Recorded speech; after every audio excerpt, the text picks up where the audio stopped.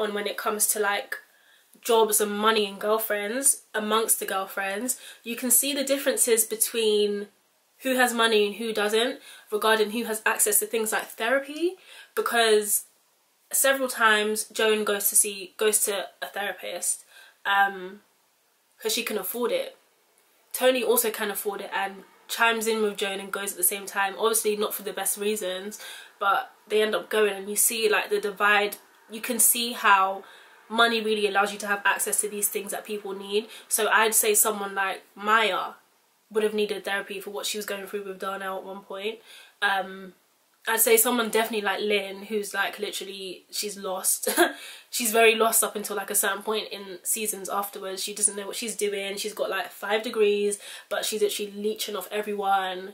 I think they call it a mooch. Not putting herself to good use, just very much flouncy bouncy around, and she seemed like she needed some sort of therapy, some sort of grounding. But Lynn was unemployed for most of the time, or on minimum wage, and she wasn't earning a lot, so she couldn't access those things. So we see how that's a reflection on, even nowadays, people that need therapy are usually the people that are less fortunate, and they can't access those things because they haven't got the means to, or there's a stigma around going to therapy. But someone like Joan and Toni, maybe some of their friends outside of the girlfriends are I can't speak for every white person, but I feel like there must be less of a stigma around therapy for non-black people. And if they're hanging out with those kind of people at work, in the corporate spaces, in the corporate world, going to therapy is a normal thing. So, because William went to therapy, it's a normal thing for them. So it's also like the circles that you run in that determine whether you have access to these things, or think you're allowed to have access to these things, or if these things are good. So let's talk about Toni's faith, because I think it was season 2, after Toni and Joan's like massive spat, like they just kept doing things to each other that just caused them to be like, you know, I can't do this. Like, I think there was a Halloween party and Toni, basically Greg had tried to get back at Toni and pretended to get back with her, like, oh babe, I want you back, that. Got a girl around to cheat with. As Toni walked in, Toni like came crying to Joan's house. They want on good terms.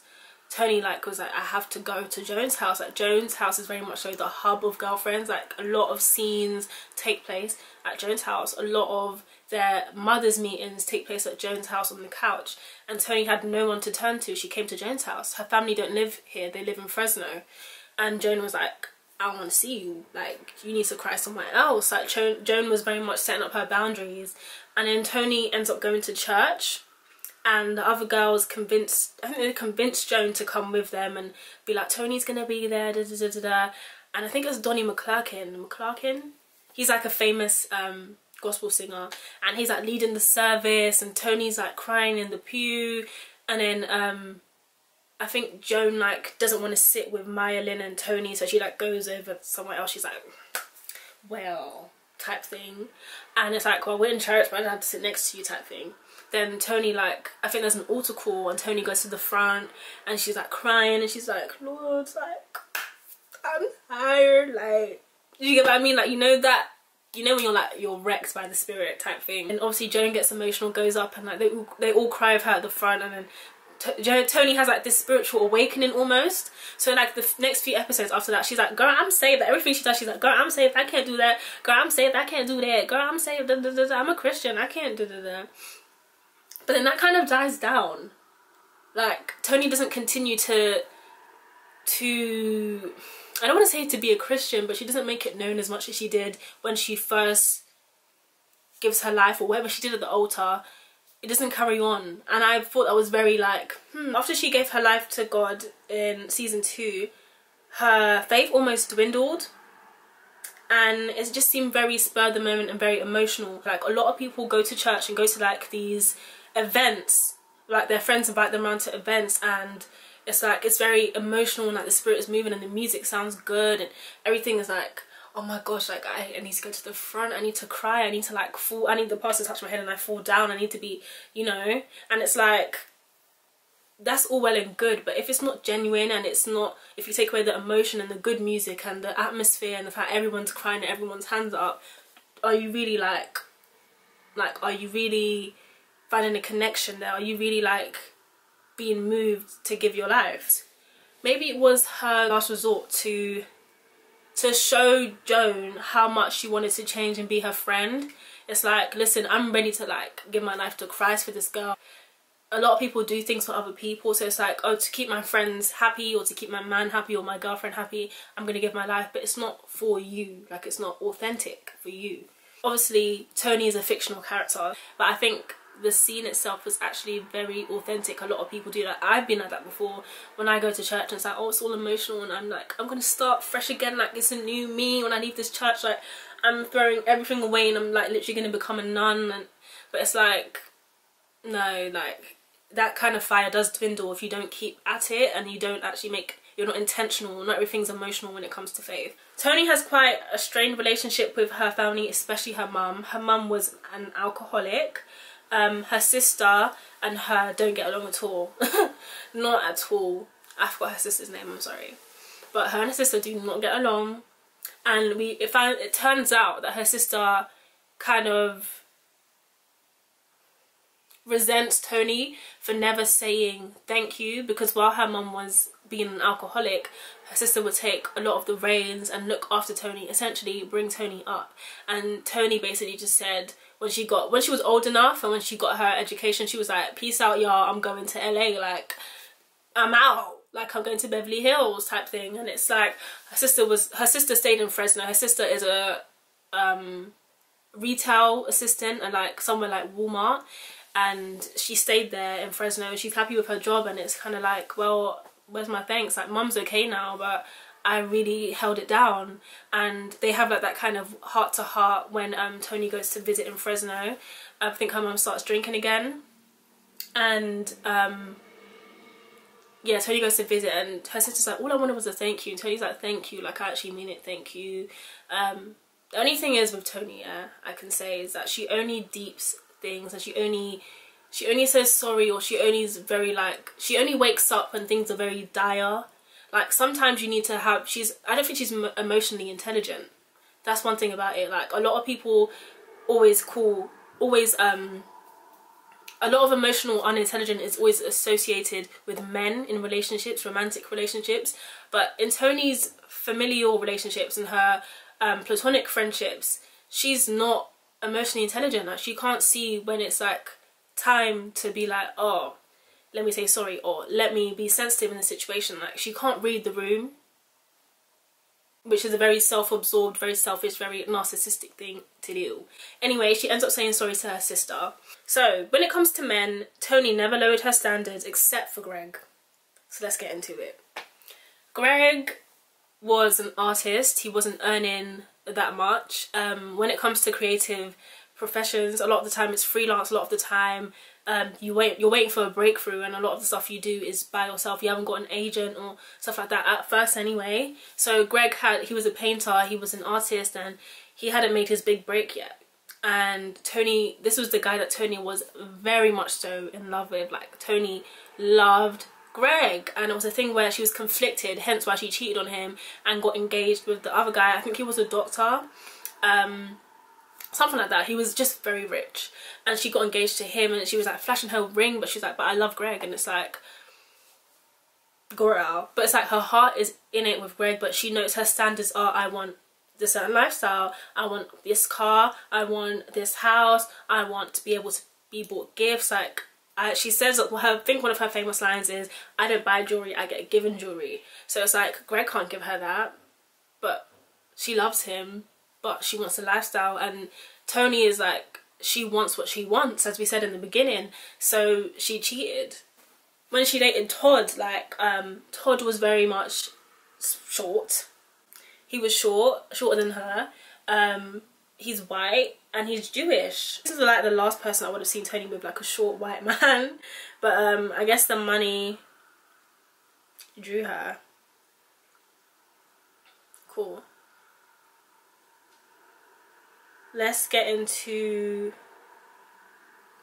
The thing is that Toni even almost she lowered her standards to the point where she was almost going to renounce her faith and her beliefs in order for her and Todd not to go to court over Morgan, because him and her were going to divorce. And Todd was like, well, if you let us if you let my family like baptize her as a Jew, then we can sort things out. But at the last minute, Toni was like, no, I can't do this, like.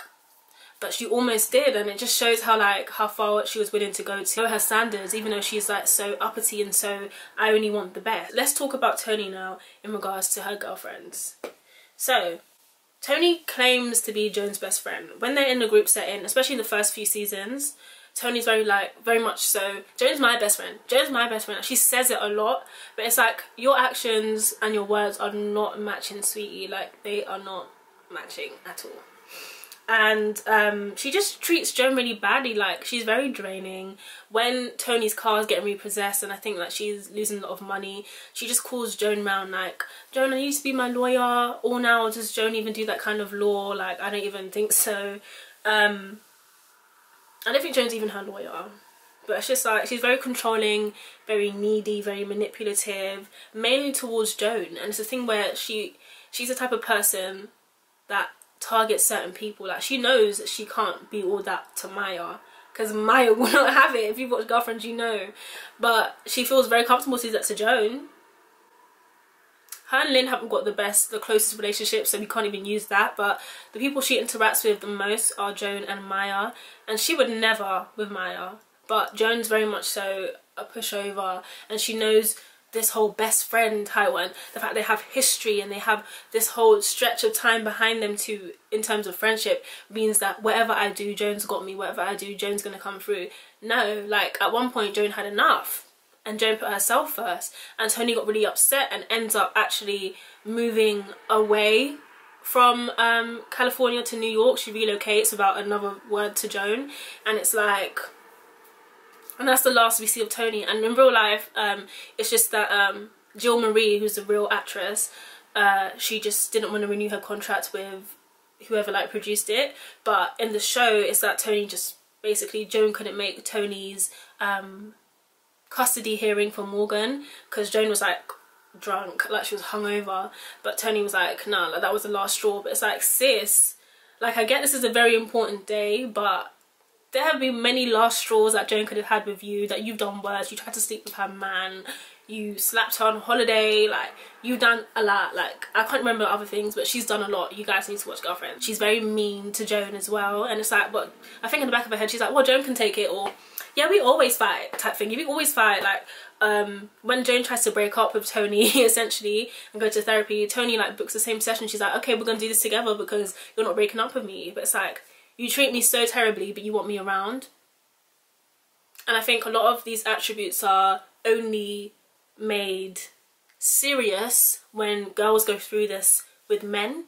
And it's like, no, you need to wake up and see that a lot of your friends are treating you like how your boyfriend does, but you're sick of your man, you're quick to cut off your girl.